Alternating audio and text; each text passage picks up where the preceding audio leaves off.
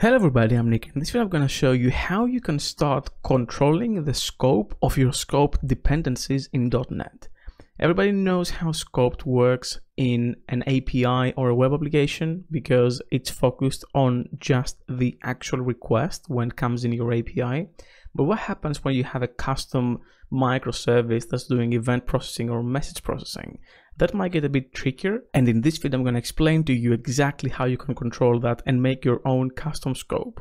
I'm going to do a very quick recap of how transient scope and singleton dependencies work, but if you're familiar with that already, you can click on the chapter below to move forward to just the scoped bits. So first and foremost, the built-in DI framework of .NET has three main lifetimes for the dependencies, and that is singleton, transient, and also scoped.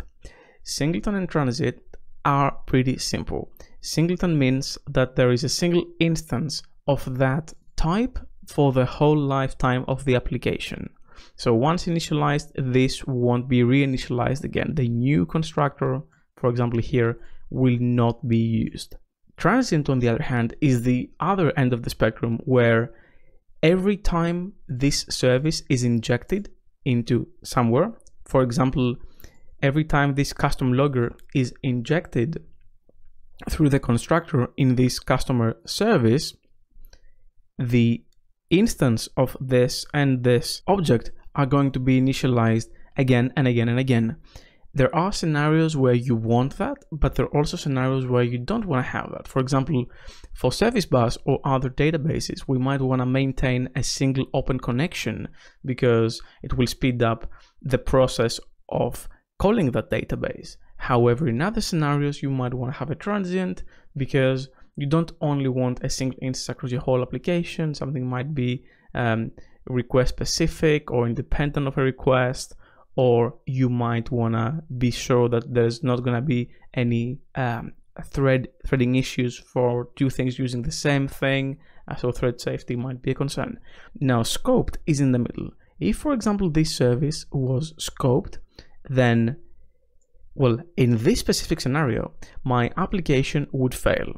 And it will fail because this is a simple microservice that doesn't have any controller. It doesn't have any web or endpoint specific functionality. In an endpoint environment like a web API, REST API, an ASP.NET Core application, the scope of your service, the default scope, is the request. So the moment something comes in, it enters the scope, and every service is resolved within that scope if it's marked as a scoped service. Now, what happens if you have something like this, where the only thing that you have is a background service that is consuming events and starts processing those events? In this scenario, there are messages from Azure Service Bus, so they're messages. They're being mapped based on a type to a handler, and then we're activating that handler, and we are calling the handle message async method. So what happens in that scenario where you don't actually have a scope and you want to create one? And in my mind, the scope for this specific situation would be that every handler that is resolved, or every service in the handlers that is resolved during the message handling, should be scoped or within that scope. So for example, let me mark this. Scope starts here and scope ends here. So anything resolved in here for these message handlers should be in scope. By the way I'm doing this is I'm doing some initialization in a static directory based on the types that I'm consuming. I have an example of how you can do this with reflection as well, but to keep it simple, I'm doing this manually, and then I'm just attaching a couple of hooks, have some very basic checks on whether this event should be consumed or not, and then I'm consuming it. Let me quickly start this application to show you how it looks. I am using this application here called Azure Service Bus Explorer to quickly publish events. So my application is running, as you can see here. And if I press send message with a header value of message type customer created, the message was received successfully. And you can see that this is the controller that handles the message. Now, there is something that I intentionally added here, and that is that I'm using the Activator class in this dispatcher. You would normally not use that in .NET applications. And that's because if you use the Activator, it would be very, very tricky to do your own service discovery for the services you need to inject based on your own service provider. For example, here I've commented out this call, which is the call that actually adds the customer in the database. This is a mock service, so it doesn't actually add anything to the database.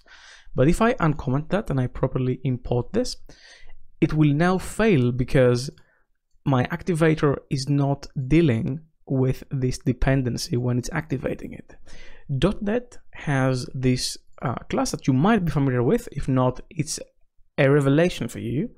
It's the ActivatorUtilities class, and this class behaves similar to the activator, but it actually allows you to provide your own service provider, and by doing that it will automatically resolve services that you are activating.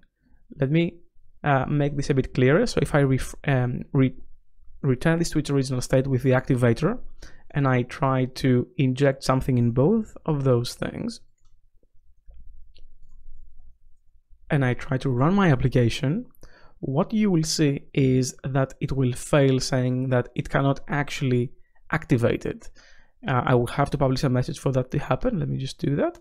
And as you can see, it failed, saying that it doesn't actually know how to use a no parameterless constructor to activate that. So what you want to do here is you want to use that ActivatorUtilities class, and you change your activator to ActivatorUtilities, and then in the create instance, if I move this, you will see now that you can provide a service provider as the first item. And this service provider you might have seen here in the configure method. You can actually have it here and use it as part of this method. But something that you don't, or that you might not know, is that this is also automatically added in your DI framework itself, and you can in fact inject that. Now, before I move forward, I want to address something because it's very important. As you can see, this is now injected, and I can actually use this here. There is not really a rumor, but people are saying that by injecting the service provider, you are using an anti-pattern called the service locator anti-pattern. This thing exists, and it is a valid anti-pattern in my opinion. But this specific use case for me totally gets a pass because some things would be absolutely impossible to do without it. The power of using this in a very controlled way is not only not an anti-pattern, it's actually a must in some scenarios. And if you overuse it and you try to resolve all the dependencies, your application like that, you will absolutely fail. But now this in itself is not a dependency used to resolve things directly. It's actually used in a very controlled way required by the framework itself.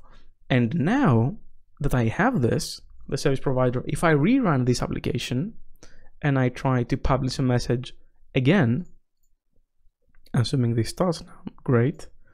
As you can see now, my message has been successfully published, and that's because my services have been successfully resolved through the service provider. Here's the kicker. As you can see, there's two IDs, and that's because I created a custom logger service, which is not really a logger, it's not doing anything. But imagine this as a logger that would also need to correlate the actions that happen in a single event handling or request handling or message handling.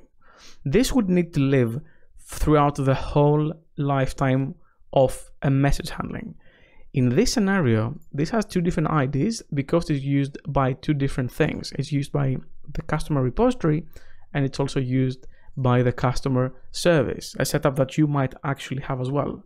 But in a realistic scenario, I would want this logger to actually be able to correlate the call from the service to the repository and to anything else within that scope. If I just go and change this to add scoped and I run this, I'm gonna quickly do that and show you exactly what happens. That's an interesting point. The thing, I mean, I'm not gonna spoil it for you, just run it and show you. It will actually fail, and it will fail because it doesn't know where your scope is. This wouldn't happen in a normal web API application because the scope is by default the request handling, but in this scenario the application doesn't know what the scope is because there is no scope. And how can we create a custom scope? Well, it's actually very straightforward, but a lot of people don't know about this. The service provider itself is not supposed to be used directly here. Instead, you can create a custom scope. Service scope equals service provider dot create scope. So you're making a scope for that provider, and that's the scope. And because the scope is actually disposable, you can use the using keyword. And now instead of using the service provider directly, you can use the service scope dot service provider. And now you are within scope. And to help you visualize this better, this is the only scenario where I usually, even if it's very clear, I always add the curly braces around the using statement instead of just leaving it up to the reader to do with their imagination, because it can actually be tricky. If you add some code outside of it, you might break the scope or extend the scope beyond what you should have. So comments stay here. This is staying here. I'm not gonna convert it to using declaration. And now anything within those curly braces is within scope. And to prove that to you, I'm gonna keep them as scoped, and I'm going to create a new message. And by publishing that message, I expect those IDs to be the same. And that's because they will be in scope. And as you can see, those IDs are the same. And if I publish another message, you will see that they are the same again for that specific scope that we created.